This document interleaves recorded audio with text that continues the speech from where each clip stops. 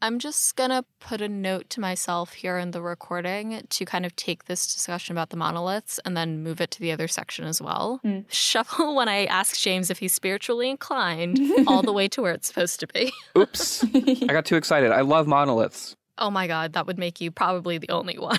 I am neutral about the monoliths. To be fair, like, they're pushing it in your face a whole lot, but that's... They do say the word monolith. I feel like season 1 was just a supercut of the word destiny, and season 2 was a supercut of monoliths. Ooh, what's season 3 gonna be? It's probably gonna be like Wild Hunt, Wild Hunt, Wild Hunt, Wild Hunt. Something like that. Elder Blood. We're gonna hear a lot of Elder Blood. Oh, yeah.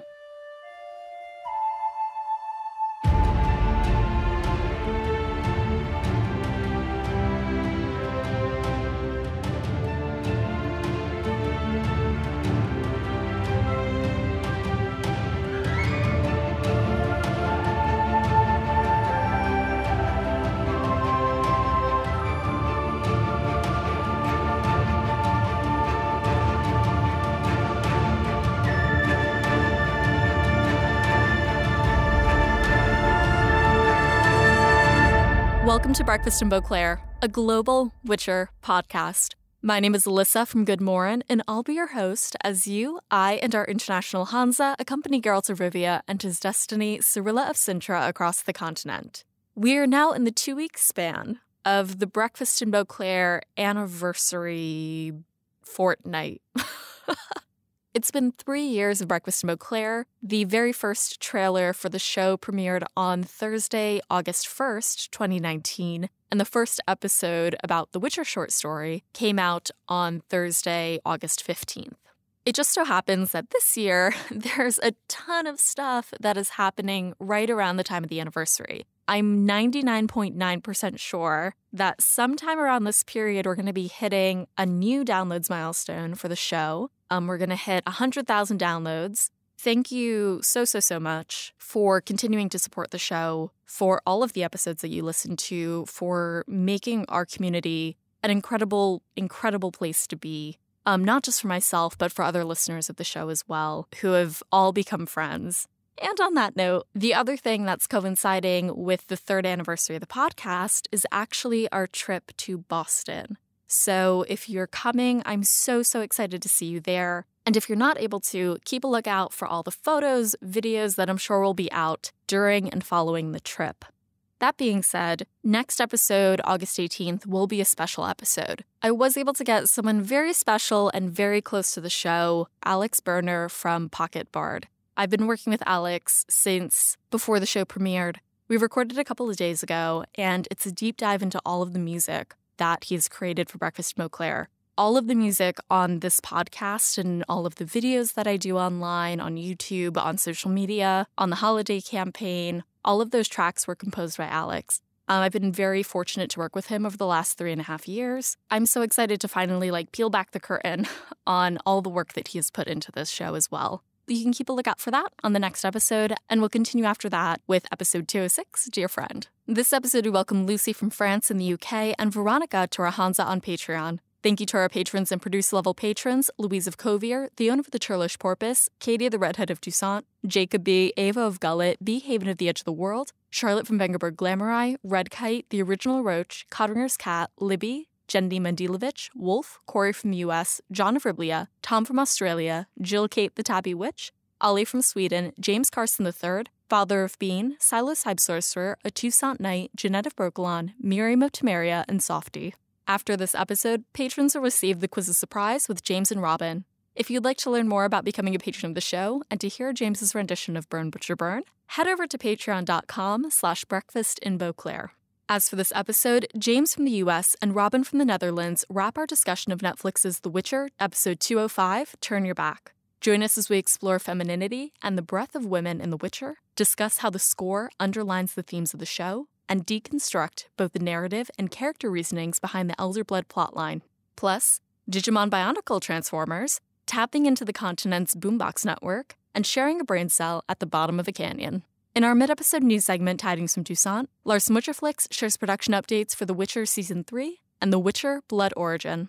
After the break, don't miss our listener call-in segment, Dear Friend, which features a very special friend for this episode. Without further ado, let's get to our discussion of Netflix's The Witcher 205, Turn Your Back, Part 2. Hey everyone, welcome back from the break. When we left off, Geralt had sought out Istrid for his expertise in monoliths, as Vesemir and Triss decide if they should use Ciri's Elderblood to create new Witchers. Meanwhile, Yennefer had saved Jaskier from the Fire Mage Rince, forcing the Sorceress and the Bard back on the run. In the next scene, when Ciri comes in from training, Vesemir tells her the history of the continent and the Witcher's place in it. Vesemir proposes his plan to Ciri and she accepts, on the condition that she be the first Witcher. Ooh. Ooh. So this is where Robin and I agree that this plan is ridiculous. Yeah. Could you please enlighten the listeners as to why? I think listeners, you guys need to know that Robin and James have had an entire discussion in the notes, I think over the course of about 3 full pages out of a 13-page document. Yeah. So do you guys mind enlightening the group as to what your conclusions are? For you, it's mostly that they wanted to make sure that Ciri had agency. Yeah. They wanted to have her make the decision herself. Yeah, she's the main character. For me, it's that Vesemir and Triss are being wildly irresponsible in even entertaining the thought. She is still technically a child, as far as we know, making this decision herself. But where we can agree is that if Ciri's Elder Blood is the key to creating these new elixirs and restarting the Trials of the Grasses, you cannot test it on her first. There are 2 options here. Either it works and her body's going to be full of toxins. Who knows if the blood is going to be pure? That's like a village using like some chemical agent to kill bacteria in their water source, and then their water is poisoned. And then the other option is that she dies, and I even hate that I'm saying these words, but you essentially have a meat sack full of elder blood that is a finite amount. Yeah. She's dead. She can't make more elder blood. I mean, Triss somehow figures out the amount of her blood that would be needed to do this. But you only have a certain amount at that point, and then Ciri's obviously dead. She's not going to be able to have children, continue this bloodline. You're going to poison your own supply, man. You can't do that. You're going to run out of blood. It's going to be all toxic, or it's going to be a finite amount. Like, I understand her reasoning for wanting to do it.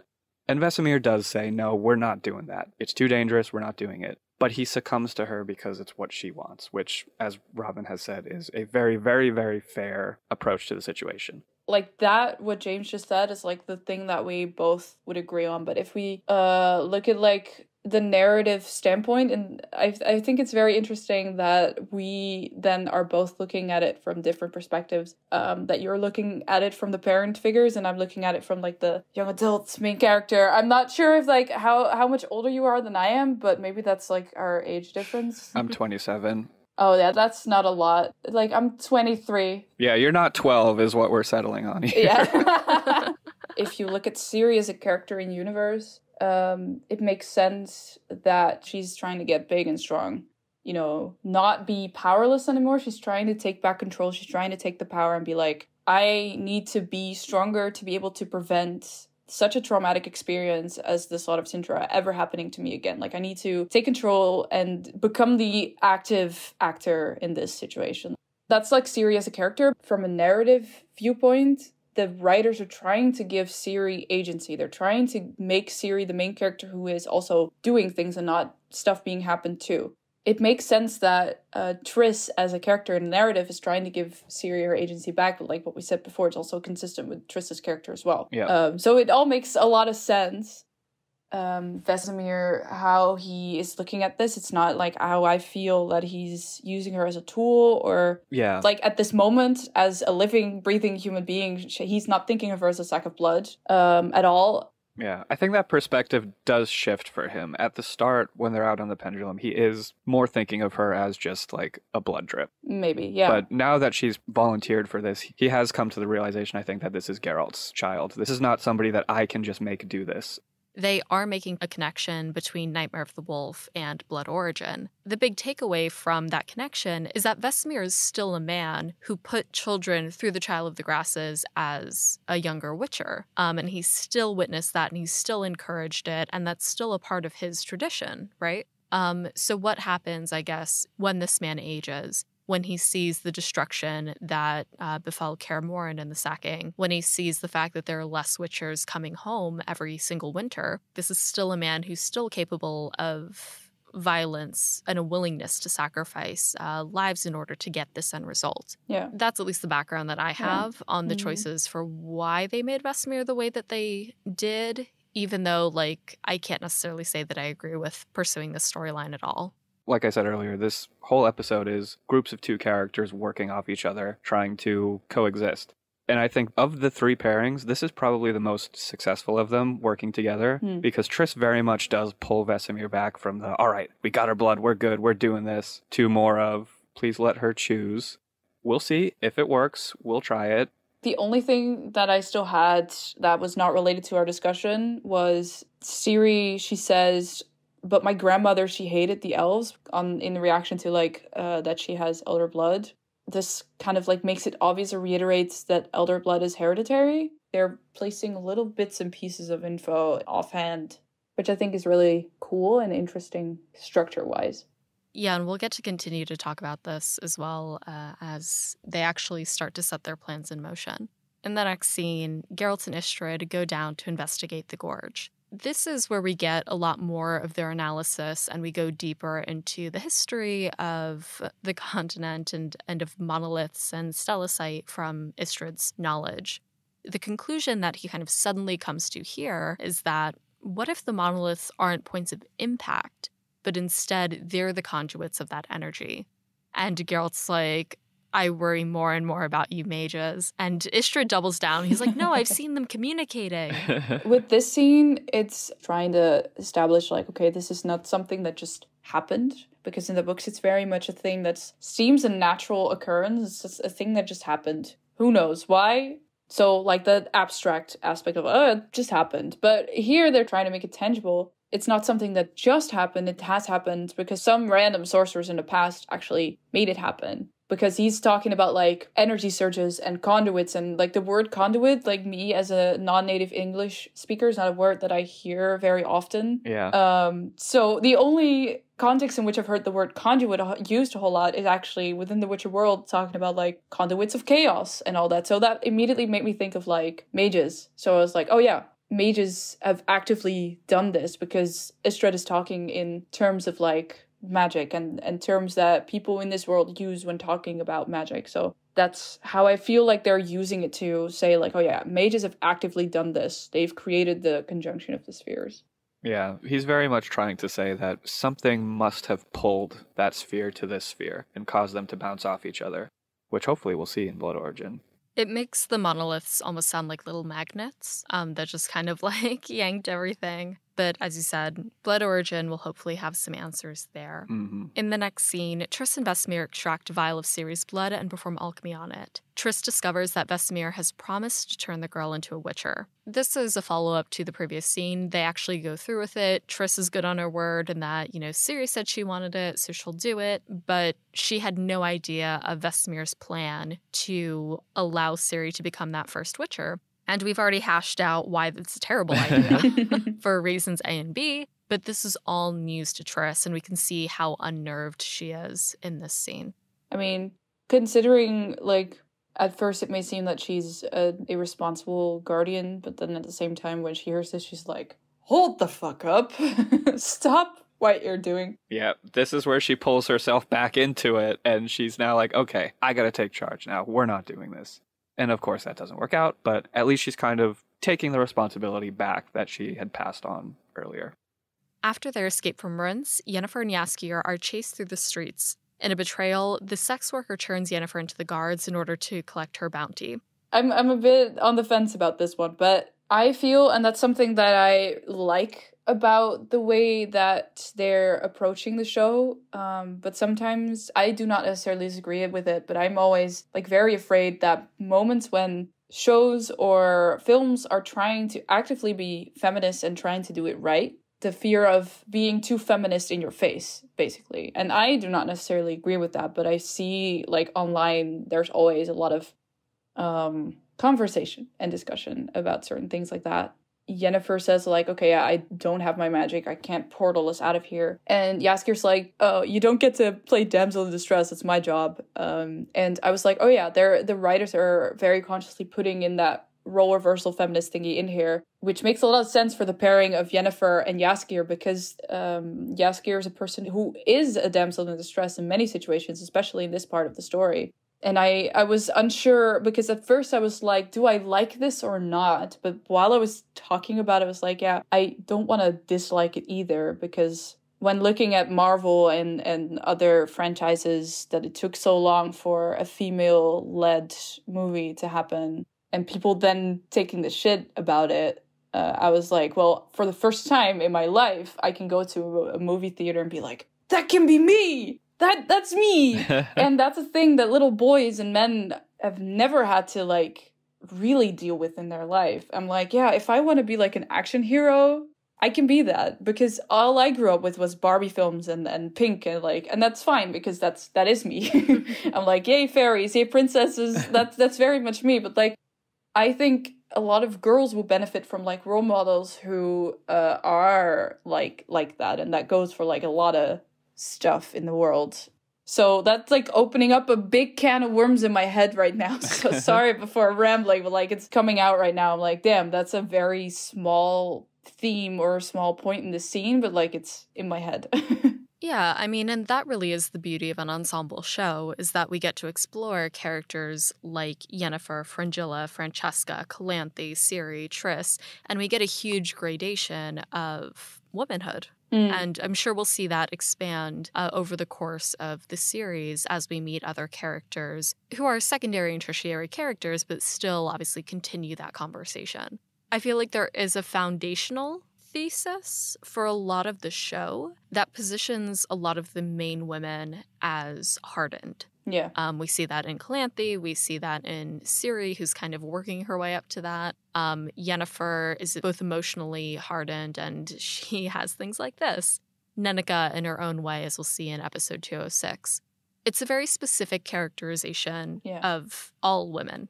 And I don't know if that's the writers, or if that's more truth, or if that's a sign of the times within the continent. But that all of them are, like, a little bit crude and a little bit brash. Yeah. Regardless of circumstance or state. Right. Yeah, because I feel like if I look at myself, I am a very emotional person. I would probably die of exhaustion or I don't know, at least would have a very, very hard time mentally in this world of The Witcher. And I'm like, okay, so where are all the soft people at? Where are soft boys? Hey, James. Yeah. But also the soft, sad girls, you know? I was going to say, there are all these great women characters for people to identify with. And then there's people, for me, like Jaskier, who is a soft boy who can't do shit and who knows it. I have a role model, too. But as I said, I'm really interested in seeing, like, where the conversation on femininity and, like, the feminine kind of goes in this series. As Ciri grows, as we get more characters, there are a few that come to mind, some that have already been announced. For example, like Milva for next season, who we're finally going to see on screen, who's, I think, in the same mold as someone more like Calanthe. And yeah, so as we close out this scene, Yennefer's kind of running. She's split off from Jaskier, and the sex worker that we had seen earlier in the episode that Yennefer had spoken to waves her into a building. And once Yennefer's safely inside, it's revealed that the sex worker has brought the guards in order to collect a bounty on Yennefer. So that's where we leave her for the moment.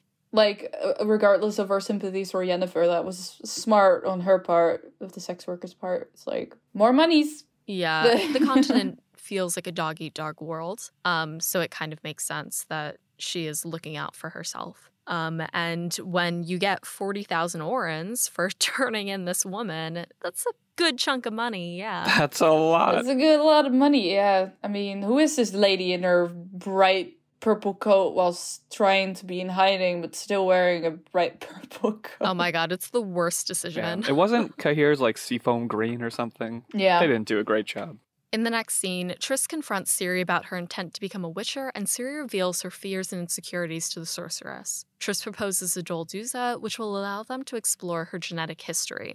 So this is a new construct from the show, from what I can remember of the books. Ciri actually tells Triss, like, I'm sick of feeling lost, everything I was told my whole life was a lie, and the people I love most in this world were taken from me before I could learn the truth. And Triss responds to her, what you're doing, what you're proposing, becoming a witcher isn't going to change any of that. Ciri's response is, it might help me find a new truth. Yeah, I was thinking about, like, there was something that was bugging me sometimes about the show. I remember that from watching it for the first time. Even when I read the books, I was sometimes like, wait, hold on. I don't know what you guys are talking about. And it's maybe because this is how television is right now, but they're being very unspecific with what they're talking about. And for some reason, half the time, I have no idea what they're specifically talking about. Like, what exactly is the lie of her whole life? Of like, is it just your magical powers? Because I think it's her elven heritage, specifically. Yeah. Right. Okay. I sometimes half the time during the show, I was like, you're going so fast, I don't know what the frick you're talking about. Wait, I read the books, but I'm not following you. To be fair, that is a fair critique. Yeah. It teeters back and forth between trying to give too much information and trying to stick to the lore versus trying to come up with something action-y for the sake of action. Yeah. It's not even about coming up with something new because I don't mind that at all. It's, I think, just generating action and generating stress. And I feel like having a critique of the pacing or of the depth of information is still fair. And as we discover from this conversation, Ciri still has a lot of like uncertainties around the fact that, you know, she's alone. She has this power that she's incapable of using effectively or safely. And everyone around her seems to die or is dead. What Triss proposes at this point is something called a Dolduza. And she says it means Valley of the Soul. It'll, quote, allow her to enter the deepest layer of her consciousness and uncover things that may be hidden there. Genetic memories is what Triss calls them, that tell the story of who you really are and where you come from. When they get into this, it's almost like a dream sequence or like a mind palace, something like that, where there are all these people from different points in her life mingling in this tavern. Suddenly, Triss realizes there's something wrong when Pavetta, who's Ciri's mother, sees them and tries to interact with them. Triss is suddenly on edge, and Ciri keeps going, though, throughout this scene. Eventually, she's drawn toward the sound of a crying baby, and as we'll find out, it's 2 crying babies. The first is Ciri herself. She opens a door and comes across her parents on the night that they died. Dooney tells Pavetta, people will believe this prophecy about our child. We have to do something. We have to go away. And like the boat is ready. And Pavetta has all these doubts, of course. And if you're familiar with the series, you know that they eventually die on that boat ride. They continue on through this sequence and they come to like this cleared out field that is covered in Fainwed, which is the flower that sprouts where elder blood is spilt. There's an elven woman there, you know, in a beautiful yellow gown who's holding a child and comforting it. And we can see this huge blood stain coming out from her torso onto her dress. So it's very clear that she's dying. When Triss and Ciri actually approach, she strangles Triss and starts to prophesize and lays down something that we recognize from the books and from the series. As far as this scene goes, it's one of my favorites in the entire season. I love just everything it kind of represents for Ciri. She's just cycling through people watching her, taking care of her, being friends with her, and they all go out of her life in some way or another. I think she's feeling kind of vulnerable at this point, not only because she wants to get bigger and stronger to protect herself, but because Geralt has also just left her at Kaer Morhen.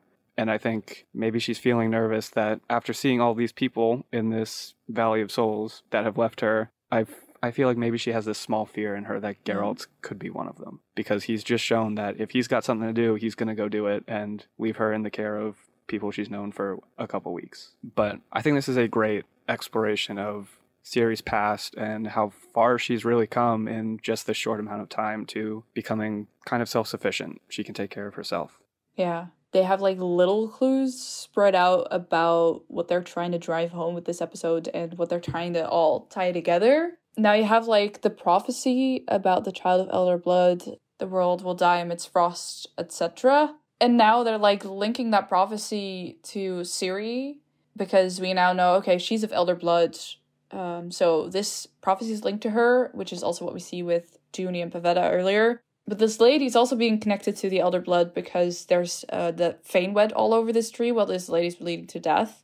So this lady's connected to her. It's also very striking that we see all these blonde women everywhere. So it's kind of like, okay, they're all connecting that. And then Ciri and the elder blood are linked to the monoliths. because while this is happening, Ciri is screaming for Geralt, and Geralt is hearing her at the side of the monolith. So it's like they're tying together, okay, Ciri is Elder Blood, this lady is Elder Blood, the prophecy is linked to her, and the monoliths are connected to this as well. So they're like taking all these little bits and pieces of info, and they're all like, as the viewer, you're like, I don't know what this whole thing is, but this episode is kind of telling you like, these are all the strings that are going to tie together and make sense at some point. And they're purposefully keeping it vague, so like it's going to make sense when there's like other pieces of the puzzle being added, but like they're making big steps with that here. And I really, really like that, because when analyzing the episode, they're like noticing that there's a lot more that they're saying in this episode already apart from this scene. So that's like really great. And I love that they take one of those strings, like you said, and they bring it back to episode 1. Yeah. Where Ciri recognizes this woman as, this is the story of Lara Doran that she heard at Nivellen's house. So they're taking things, I mean, if you don't know all the lore or anything, that could have just been a throwaway story to fill some time and show Nivellen's magic house. But now they're tying this back into it, and you're like, oh shit, that's Ciri's ancestors. Now you're getting this bigger picture that hasn't fully tied together, like you said, Robin, and we have all these dangling threads that some of them are tying like in the middle of other threads, and you got to just make it all into a big knot at the end, and it's so good. At this point, the elven woman begins to strangle Triss. Ciri's cries for Geralt split the medallion tree and cause a rupture in the gorge in Cintra. And this brings us back to, of course, the gorge in Cintra. Geralt and Istredd are sharing one brain cell at the bottom of a canyon. Now that they're finally down in the gorge, they make a hypothesis about the power of the monoliths, and Geralt finally learns that Yennefer is alive. At the end of this, Ciri's screams causes the stellacite fragments to fly, and a new monster emerges, the Chernobog. At this point, Geralt demands that, like Istredd, open up a portal to Cairborn to send him home. Kind of going back to the lore, and again, like Istredd's knowledge of the monoliths and stuff, he again, shares that he was at the archaeological site in Nazir, and the night of the massacre of Cintra, there was a huge wave that lasted a few seconds, but the dates align with the slaughter at Cintra. So he knows that whatever caused this, Geralt knows it's Ciri, spoiler, would have triggered that earthquake, for lack of a better word, in Nazir. James, are you spiritually moved to talk about the monoliths? Yes. So it seems the way that they are setting these up is that the monoliths are very similar to their mythological purpose in the world as far as people have written. As demonstrated in Outlander, these standing stones or monoliths or anything are passages to other worlds, other times, other planes, whatever fits the story.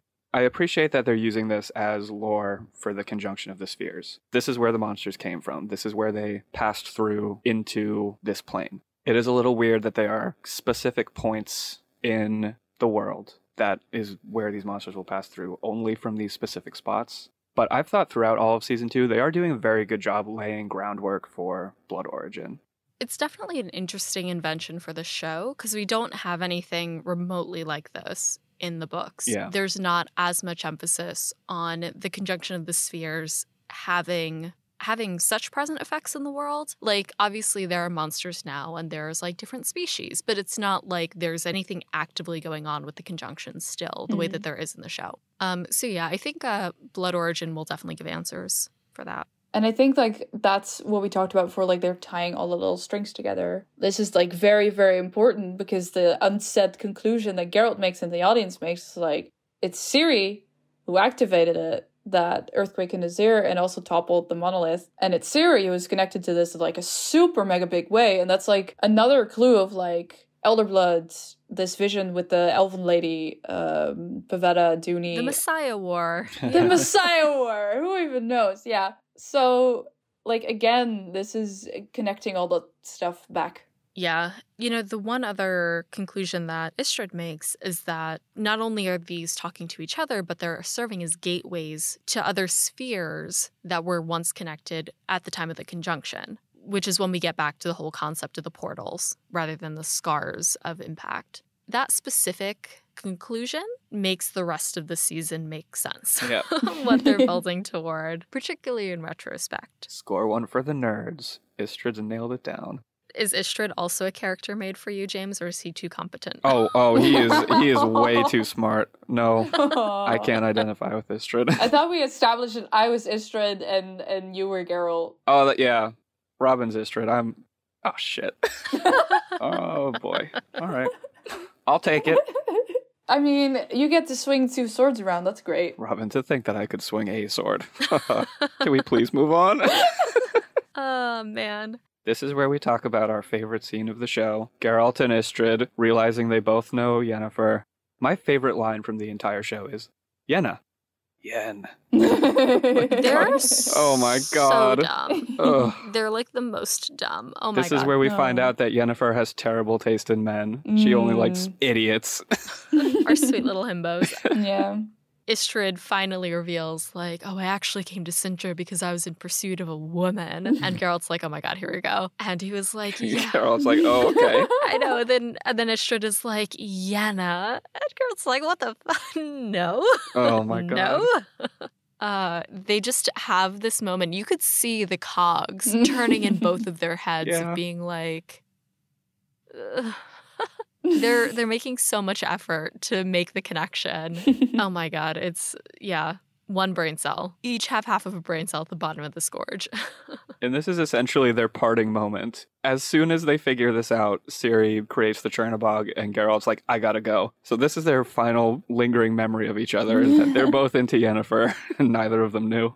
And then on the subject of Ciri's voice coming through, I don't know where it's coming from. Like, I don't know if it's like her voice would come out from the monolith like a really bad boombox. I don't imagine her voice is literally all over the continent. Like, it makes sense that they're at a monolith site, which she has whatever primal connection she has to it. Yeah. So maybe it is like a really weird massive boombox speaker. Her screams cause something to happen. Again, we don't really know the extent of what her powers are actually doing or are capable of. But her screams then cause this stellacite to kind of like... The way that I describe it, we recorded the next few episodes for episode 206 yesterday in real time. The formation of the Chernobog, again, because it's really unclear how this kind of happens. If it's literally built of the stellacite fragments or if it used the stellacite fragments to come through, like, as a portal. Yeah. In any case, it kind of reminds me of a Digimon, a Bionicle. Like, it just kind of, like, transformers up into, like, a Chernobog, and then it's just, like, peace, and then, like, flies the heck away. And Geralt is just kind of, like, watching this happen. That's going to be something I have to deal with eventually. Yeah, it was one of those things that I was like, oh... Okay, I guess we're going in this direction now, and it felt like a hard turn for the series. Before we continue our discussion, we're going to hand it over to Lars Mutterflix for recent news on the Netflix show. When we come back, James, Robin, and I will continue our discussion of Turn Your Back.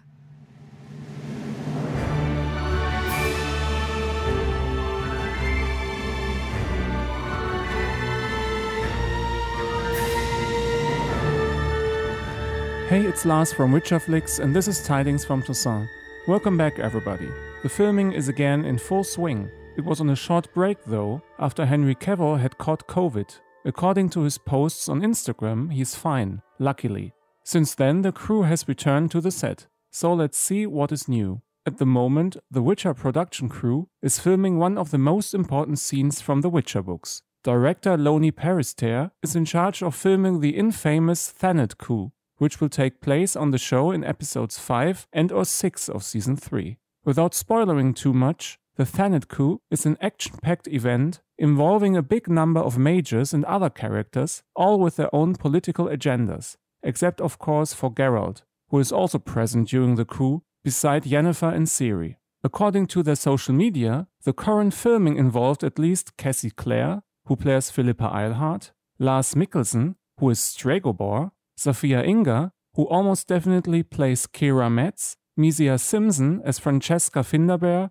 and Rochelle Rose as Margarita Loxantil, as well as Ryan Hayes, who will be the mage Arto Terranova. Of course, we can expect many more actors and actresses to be present at Longcross Studios at the moment, if you think about the sheer scope of the Thanet coup and all the characters that play a role in it. Moreover, Redanian intelligence reports that in the past weeks, dancers were present on the Witcher set. This, of course, hints at the fact that the crew might also be filming the famous Thanet Ball at the moment that takes place right before the Thanet coup.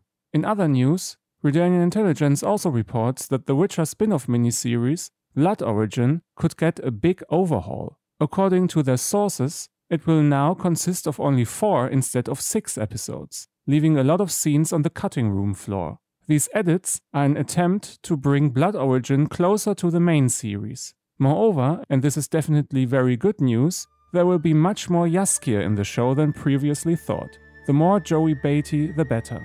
Anyway guys, that's it for me for today. I hope you all stay safe and well. We talk again in the next episode of Breakfast in Beauclair. Until then, thanks again for listening and good luck on the path.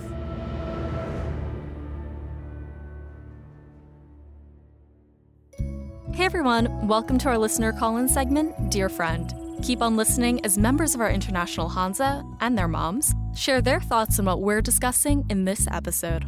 Hi, this is Michelle in Mexico. Not only is the Doldusha an interesting and unique way to film the subconscious, it raises the stakes for Ciri's powers. She is not only special and the chosen one, but she can actually be very dangerous. We don't know what she's capable of, and that makes the tension really strong. Hi, this is James's mom, Michelle, from the US. One of the things I really enjoyed about this episode was a tiny detail showing how Fringilla and Francesca's costumes reflect their true allegiances. Francesca's dress is covered in gold leaves, making it visually clear that she's looking out for the elves, while Fringilla's dress has barely visible embroidered Nilfgaardian suns in the same color as the rest of her dress. Despite their apparent friendship, that one small detail in their outfits is a great visual cue as to the fundamental differences in their missions. Hi, this is Mindy from New Jersey in America, and I wanted to say that in episode 5, what I thought was hilarious was that as soon as Kahir gets back to Cintra, he goes right back to being a jerk. As soon as he's on his home territory where he feels comfortable and in command, he just becomes this asshole boss. Thanks to Michelle, Mrs. Carson, and Mindy for sending in their thoughts on episode 205, Turn Your Back.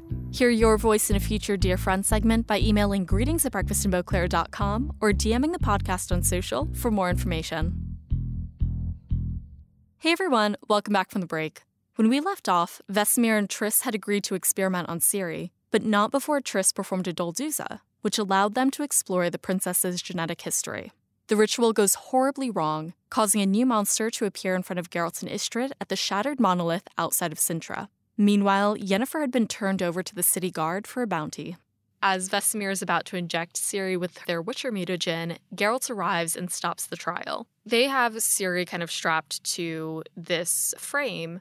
They ask her again, "Are you sure about this? Are you sure about this?" And she's like, "Yeah, hit me." And they're about to. And Geralt stops this immediately. And there's this somber moment between Geralt and Ciri. We haven't really figured out what Geralt's parenting style is like, but in this moment, Ciri confides in him, like, "I want to be like you. I want to be indifferent to the past, to the lies, to the things I've done. Please let me have that." And Geralt tells her, "That's not how this works. Neither you nor I can just forget who we are. We can't kill our feelings. Our best chance is to kill the hatred we may hold on to and move on." And I feel like this is a reality check to Geralt about how he's been coming across to his adoptive daughter. The fact that she perceives him as indifferent, that she perceives him as cold and unfeeling to an extent, even though he cares about her, and that he's taking care of her and is making sure that she's at least breathing and alive. Yeah. It kind of feels like Geralt might need to backtrack and approach parenting and guardianship a little bit differently. Yeah. We also get a small cutaway to Vesemir, and he starts to seem very bashful with this scene now that his son has come home and is kind of talking sense into the situation. Geralt is very strong, like, "I'm not mad, I'm just disappointed" look, and then he leaves the scene. I love that they've kind of twisted the narrative at this point. This whole episode, we are thinking that Ciri wants to do this so she can get stronger, so she can physically fight the people who are coming after her. But now, in this emotional moment, we understand that Ciri is doing this because she wants to forget the past. She has just heard from this prophecy that she's going to be the one to break the world. She wants to disassociate from all the trauma. She wants to just let it go because she thinks that that's what being a Witcher is. She thinks that that's what Geralt is doing. Geralt's just like, it's not how it works. And he's kind of grappling with that in this moment too. This is maybe one of the first times, at least on screen, that he's having that realization himself, that he still has these feelings. Obviously, when he's, with Yennefer, he's feeling stuff. But we don't really see him grapple with that until now, when he's realizing that Ciri thinks that that's what being a Witcher is. You have no emotions. They also have a very interesting musical cue in this scene, I thought. We hear an instrumental version of the Song of the White Wolf, Season 1 soundtrack. It's a very emotional song about Geralt, especially the lyrics, "Lay not your breast against him or lips to ease his roar, for the Song of the White Wolf will always be sung alone." It's kind of in that moment, I like that as Geralt's realizing that he's not alone, he has to show that to Ciri, is that this is not a solitary life. As Witchers, we're a family. You are now my child of destiny. I'm going to take care of you. So I love that that song kind of hits in the background of this scene, just based on the lyrics as we heard them. I think it was in the credits of one of the episodes of Season 1, and it's on the soundtrack. So I thought that was a brilliant little callback as Geralt's having these realizations about himself and his lifestyle. Like, rewatching it, I was able to pick up on that in the background, and my heart just started hurting, oh man, because it's such an emotional song. Yeah. It's so well done, and the lyrics are so well written. It's a beautiful little thing to bring back, specifically for this moment. And that's the note on which we leave Kaer Morhen, Geralt, Ciri, Vesemir, and Triss for this episode. And we'll certainly revisit it in the following episode and see what the fallout is from this decision even getting so far. In the next scene, Istrid returns to his library in Cintra, confused. He heads back by himself. The little myriapod head is still bloodied on the floor. I think something has turned green in there. And he's kind of, again, muttering to himself and trying to pull the pieces together. Again, this is a lead-in for what we're going to see from him in episode 206. His big takeaway is that, is this what Calanthe was protecting? What did she know? What does all of this mean? And he starts to investigate the Cintran royal bloodline, which is a convenient place to do it, as he's in a Cintran library. So it's the seed which will be sown for the rest of the series. It's just projecting the question back to, the audience being there's something funky going on with the Cintran royal line now. There's something with elder blood. There's something interesting. And it's just throwing the seed out there, there's something going on and you're going to find out. Yeah, and I love the little moment when he gets back, when he goes over to the bust and he's like, "I'm sorry, King Ragnar. Yeah. Sorry for the disruption from what we were doing before. Sorry about the mess on the floor. I'm sorry about the library. I'll fix everything. Sorry, King Ragnar." His relationship with that bust is just as cute as his relationship with Geralt. In fact, I think he cares more about the bust than he does about Geralt.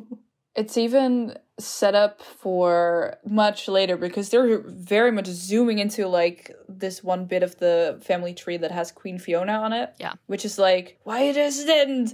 And he's I don't understand. And if you know what's going to happen in the books, that's actually very significant. What happened here? What is this little thingy? It's weird. So it makes sense that they're zooming in on it.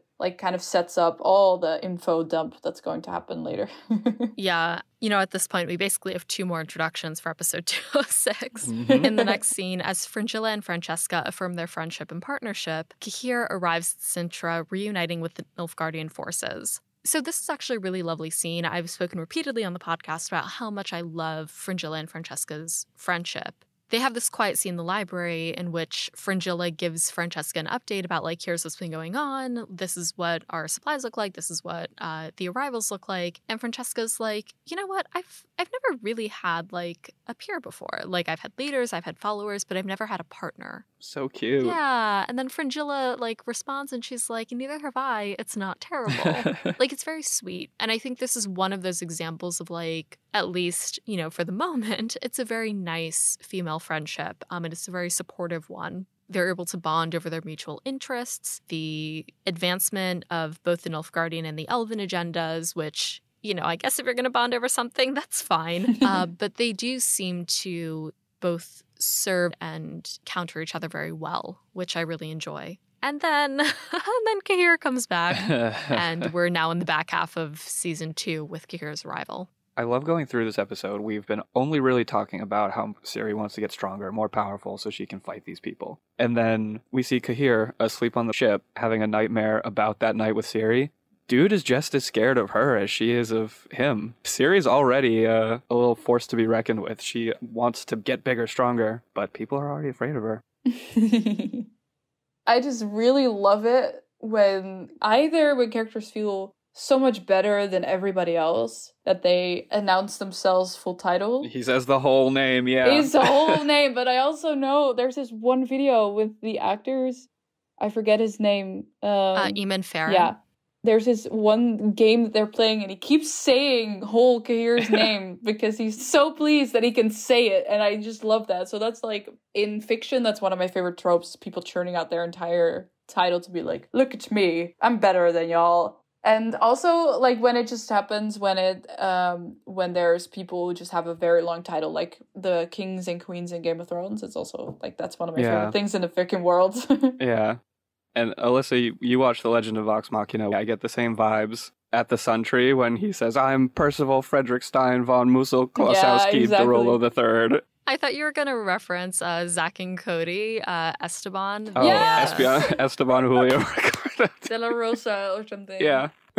Right at the end of this scene, we see Cahir's arrival. We also see Dara in line for his immigration to Cintra.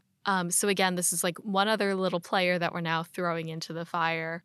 I'm very excited about Dara. I was super nervous about seeing him in this season, as you'll know from our 203 episodes, What Is Lost. Mm-hmm. But I'm enjoying the storyline for him. One small note I love from that scene is seeing the elves reclaiming Cintra, calling it Zintria. I love that. They're taking it all back. Yeah, absolutely.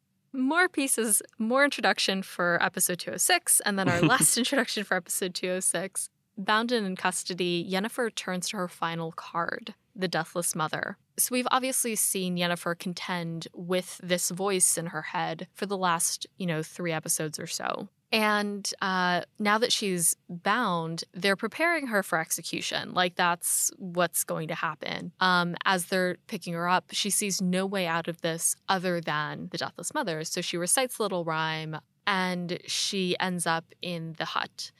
And what she's told is, it's good to see you again, all alone in a world that hates you, with no way to protect yourself. How delicious.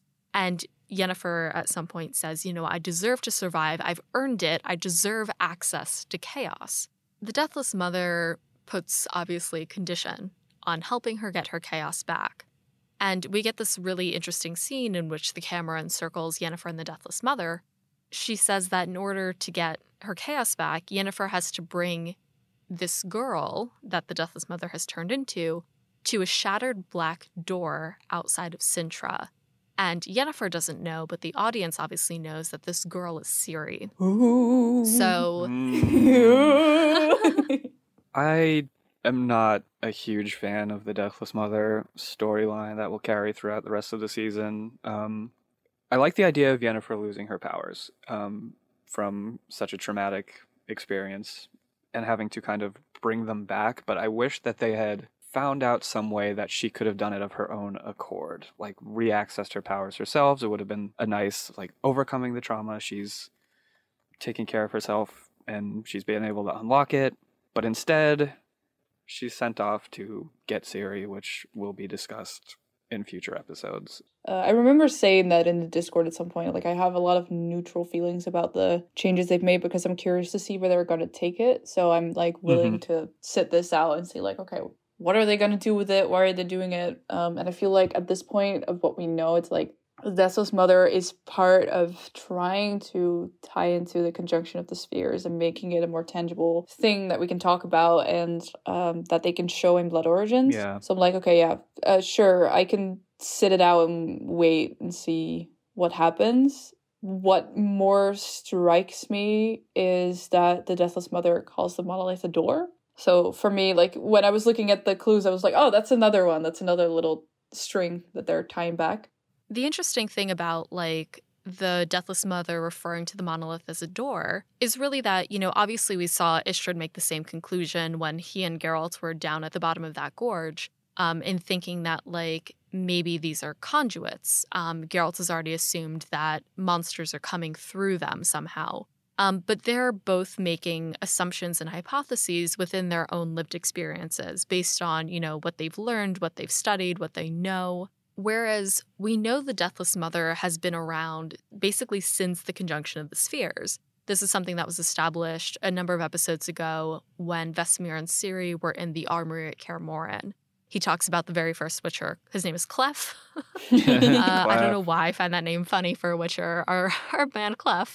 When Yennefer, Fringilla, and Francesca first find the Deathless Mother, that scene is spliced with Vesemir's story of her. So we do know that the Deathless Mother has been around since about the conjunction. So even though Geralt and Istrid have made these hypotheses, I feel like the Deathless Mother's use of the word door adds much more weight to that hypothesis just because she was probably there. She probably knows. She knows. Yeah. But so on that note, that's where we leave episode 205, Turn Your Back. What are both of your final thoughts on this episode?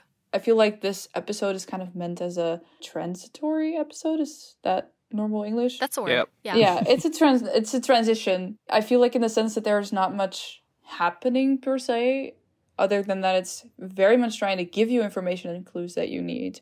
So the story of Yennefer and Jaskier and the story of Cahir and Fringilla and Francesca are stories that need to progress a little bit. So they've slightly progressed those stories. But this episode is mostly about giving us clues about and information about Elder Blood, the conjunction of the spheres, the way that Ciri's powers are connected with that. And I listed down like all the clues that we've seen. Like, okay, so there's something funky about the Centurion royal line, which is something Istrid is talking about. Ciri has royal blood, which is something that was established before, but is now told to Ciri. And when she's prompted with that, she says, oh, my grandmother, she hated elves. So this sort of establishes that elder blood is hereditary, like it's something to do with elves. Ciri has powers, so she inherited that from her mother. So her powers are most likely connected with the elder blood. Ciri's powers are able to topple monolith, which is wild because the monoliths are not supposed to be shatterable. Then the monoliths are being connected to the conjunction of the spheres. They're probably doors. And it's something that's connected to mages, so it's something that actively was created and not just happened. And then a child of the Elder Blood will destroy the world. So that's all kinds of things that they're trying to make this big knot out of that we've been visualizing. And I feel like they're actively making it a big old knot that you're trying to see, like, what the hell is going on here? But they're actively doing it to make you pose those questions and be like, what is going on there? There's something interesting and strange going on. Throughout the coming seasons, they're going to untie everything and, make it strings that all tie together nicely instead of being like a big jumbled mess that they're actively choosing to make it because that's nice and vague and the big reveals will be great then. So I think that's what this episode is mostly trying to do, apart from like progressing other storylines. Absolutely. James, what about you? Yeah, I mentioned earlier that I love episodes that are essentially just two people sitting in a room talking. And that's what this episode is. They are transitioning the storylines, and I think they do a good job of setting things up and wrapping a few things up from the first few episodes. It is very much moving into the second half of the season. I enjoy the lack of action a little bit in this one. It's a nice breather. You kind of get to see, especially Geralt, solving his problems in a different way than beating someone up or killing a monster. He has to coexist with another person, and that's always fun to see from him. With the other half of the brain cell. Yeah, he's connected. He's taken his, and he's connected Istrid. Now we have a nice through line to Yennefer there. Yeah. Yeah, I also enjoyed this episode a lot, the way that it was, with the things you were saying, James. Yeah, I'm really open about my love for both shows and for individual scenes that are all about character building. Or we see shifts in characters from, Ciri, from Vesemir, maybe Yennefer. I'll add Yennefer to that pile as well. But it's definitely a transitory episode for sure. It's very much saying goodbye to the comfy days at GoodMorhen, and now shit's happening. Bye-bye, cute family times. Now for the uncomfy days at GoodMorhen. So that is it for our show today. James, Robin, thank you so much for joining us for this episode, and thank you to our Hanza for listening. So, James, where can people find you, and is there anything that our community can help you with, or anything that you would like to share with them? Yeah, you could follow me on Twitter at James Carson III. If you care at all about all caps tweets about sports news or superhero news, that's probably what you're going to find on there. You could also follow me on Instagram at jcarson III. There are pictures of dogs on there, so that might be a little better. And at least for now, I have a side gig at TD Garden in Boston. So if you're ever at a Celtics or a Bruins game or just anywhere around the city, please let me know. Love to hang out. You can find me on the Hanza Discord too. I will be there pretty much every day. Yeah, I'm much less frequent on the Discord nowadays because I am busy. I do not wish to be as busy as I am, but unfortunately it's true. But I'm on there as well. I do like talking with people a lot, so I'm on there. Yeah, and you can obviously find both James and Robin on the Hanza Discord, as well as in our D&D games. You can see them play Dungeons & Dragons a couple of times a week with our group. Yeah, that's it for our show. Next episode, join us as we discuss The Witcher Season 2, Episode 6, Dear Friend. Yay! I have to pee so bad. Thanks for joining us at the Breakfast Table. For show notes, transcripts of each episode, and a complete list of our social platforms and listening services, head over to breakfastandbeauclair.com. Breakfast and Beauclair is created by Alyssa from GoodMorhen. It's hosted by Alyssa with the Tidings from Toussaint news segment by Lars from Witcherflix. The show is edited by Alyssa with music by Motorfilter Media. Breakfast and Beauclair is produced by Alyssa in New York City with Louise of Covier, the owner of the Trailer's Porpoise, Katie the Redhead of Toussaint, Jacob B., Ava of Gullipy, Haven of the Edge of the World, Charlotte from Megaberg Glamorai, Red Kite the Original Roach, Cotteriner's Cat, Libby, Jenny Mendelovich, Wolf, Corey from the US, John of Rivia, Tom from Australia, Jill Kate the Tabby Witch, Ollie from Sweden, James Carson III, Father of Bean, Salas Type Sorcerer, Toussaint Knight, Janetta Brookline, Miriam Mitch, Marion Softy. Special thanks to James and Robin for joining us for this episode and our international Hanza for their support.